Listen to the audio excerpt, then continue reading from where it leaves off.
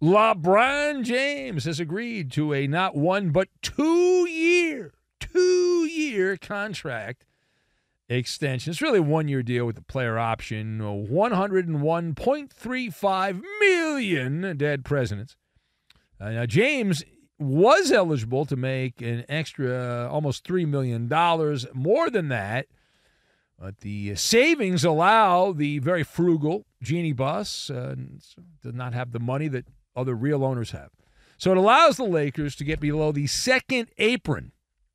I always try to stay below the second apron. Now, if you're a salary cap nerd, you're feeling a little tingly, right? Little tingly. Oh, second apron. Oh, I like that. The second apron. It's the way to go. Now, LeBron says he took less money because when you're in a relationship, he said, there are things that you have to do sometimes, and he wanted to make sure they had more flexibility to alter the roster, because all these players don't want to play for the Lakers, but LeBron wanted to make sure that Jeannie Buss and the Lakers had plenty of extra money to play with.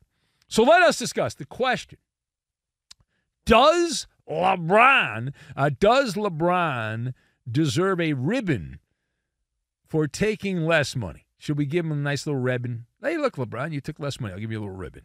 So I've got the Yale Playbook, CNN, and Nonprofit. And we will combine all of these things together, and we are going to make a fire in the hole. There's a fire in the hole. All right, so first of all, LeBron James, forget flowers, forget a ribbon. They should have a ticker tape parade for LeBron, just for LeBron. They can put him on a throne. They can drive him around. Why not? He does the discount double check there. What a charitable man, LeBron James, modern-day Mother Teresa. Modern-day Mother Teresa. Unless this is actually a move out of the Yale Playbook, the famous skull and bones at Yale, and this would be what's known as skullduggery. It is classic skullduggery, old-fashioned skullduggery, misdirection play, the head fake, right? That's what it is. The Lakers, and maybe I'm wrong on this, but the Lakers are paying LeBron like he's from that old show back in the day on HBO, The Sopranos, because they're crumpling up the money in envelopes, and so they're not paying LeBron the full amount, but instead they're giving that money to his podcast buddy who's now the coach. They also have the Make-A-Wish Nepo baby who's now on the team. And so those are all moves to pacify LeBron James. So when you think about the money that the Nepo kid's making, then that money right there, that's like family money.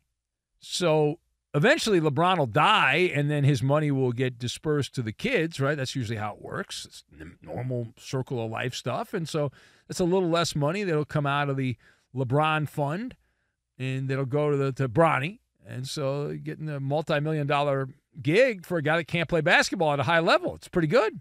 So, yeah, what an honor. LeBron taking less money. Just make sure you hire his podcast buddy and draft his kid who's not very good. All right, now, secondly, speaking of Nepo James, speaking of that, so Bronny James, we mentioned this earlier in the show, but he lasted just one game in the NBA summer fugaziness, and he already needs to take time off. He's got to rest. He's got an injury. It's not easy being 19 years old. Your body falls apart. Once you get past the age of 18, it's all over for you. We all know it. So he made his debut on Saturday, and that led to over-the-top reporting. The reporting on this, insane to the membrane. It was. So I don't know if you consumed any of it. I couldn't avoid it. I wasn't working on the radio. There's a podcast on Saturday, but I consumed some of it. So where are you at on the breathless coverage of Bronny James in his Summer League debut? So I found it lampoon-worthy. Lampoon-worthy. It was a farcical situation, as Al Michaels would say. Reports told us that the Nepo baby, Nepo James, had some butterflies. They said that butterflies for Lanepo James. He then went out there and proved that the butterflies wouldn't get to him as he scored 4 points on 2 of 9 shooting, 22% from the floor, but really looked great shooting. It was the greatest 22% shooting performance we've ever seen in the Summer League. Now, the reporting, the way I would describe it, CNN-like in the sense, back when people used to watch CNN, which was a long time ago, but they would cover the Royals, not the Kansas City Royals, because who would do that? But even Eddie doesn't cover the Kansas City Royals, but the British royal family. And you know that reverence that they give to the British royal family when they report, not just them, but a number of U.S. media. So I found the stats, and I do think the stats are rather meaningless in the Summer League, and I get a kick out of it because years ago, before everything got broadcast on television, I used to hang out at the Summer League. They had it in Southern California. It was in Long Beach, and they had it in Irvine. And I would go out there when I was young and, just futz around out there. Nobody cared at all. Nobody paid attention. I don't even think they kept the box score. It was like, a mom and pop operation back then. But now it's like everything's on television and all this stuff. But the reporting of it, a little much. Right? A little much. But it's, hey, one opportunity. In this spot, Bronny sucked at a time you can suck. The Summer League. All right, now, final thought. We leap over to the NFL, the National Football League, and we saw over the weekend the odds adjusted for Coach of the Year. Believe it or not, Holy Eugene in Chicago and Yefimi and G-Mange. Chicago Bears head coach Matt Eberflus, the betting favorite to be Coach of the Year. Does that work for you?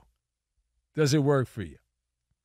So I'll go first here, and I'm shaking my head no. This reminds me of last year in Chicago when Justin Fields won MVP honors, but it was only the offseason.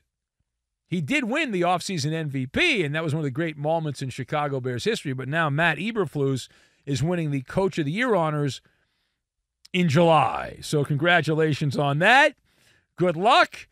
So I am part of the nonprofit Skeptic Society on this one, an honorary member of the nonprofit Skeptic Society. Chicago, I know they've got new faces in new places, and so there's some excitement there. It's different, so congratulations on that. The number 1 pick, Caleb Williams, the crying quarterback, is under center now in Chicago, and he's certainly an upgrade as long as the Chicago Bears can make sure that his nails are painted the proper color and he's got the right lip gloss on. He'll look marvelous under center. He's a very talented quarterback, clearly an upgrade over Justin Fields, depending on all of that other stuff. And then you look at Rome Odunze, the wide receiver from Washington, who's now part of the Bears, good player in college, should be pretty good in the NFL. Keenan Allen, he'll be great for 3 or 4 games till he gets hurt. The inevitable Keenan Allen injuries start piling up by around week 3 or week 4, so that'll happen. You toss in DeAndre Swift in the backfield, and there is palpable excitement in Chicago. However, I'm not going to be Benny Brightside on this because I look around and everyone's got ideas, right? Everyone's got the ideas that it's going to work out great. There'll be no bumps in the road and all that. And a few of those ideas actually end up working out the way they're supposed to. The best laid plans of mice men and fantasy football. It's always one of those things. Don't tell me what you're going to do. Show me what you've done. And to quote a member of the Fox Sports Radio Alumni Association, at this point, the Bears are like the Jim Mora rant. They haven't done diddly-poo. And there's no reason to think that these moves, while they are certainly improved the Bears in terms of talent, that the Bears are going to be in position to slay the Lions and take down the Packers, which means, if my math is correct, the Chicago football team will be in a battle royale against the Vikings. So will the Vikings or Bears finish in last place in the division? Inquiring minds would like to know.